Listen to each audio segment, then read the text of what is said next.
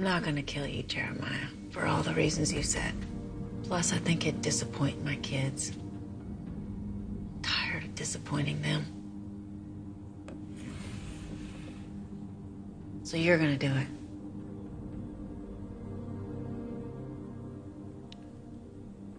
Well,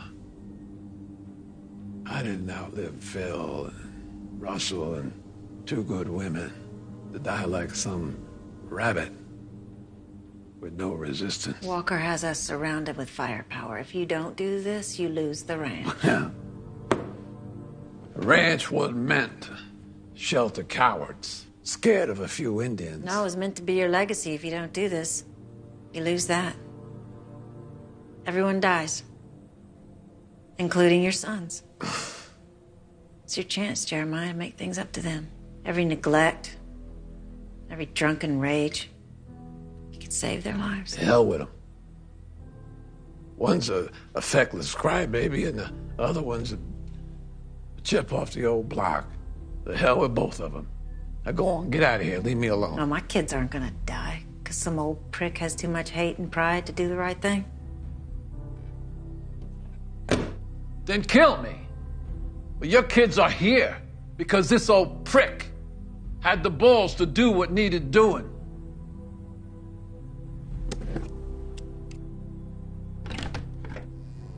Ham, don't anybody knock?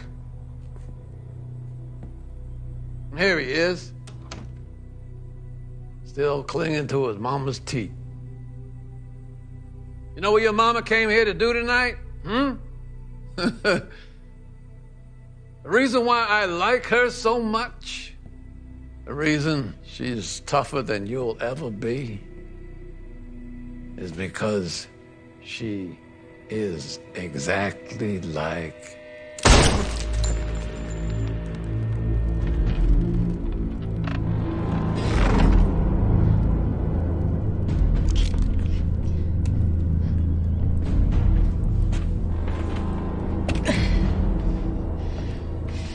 Do exactly as I say.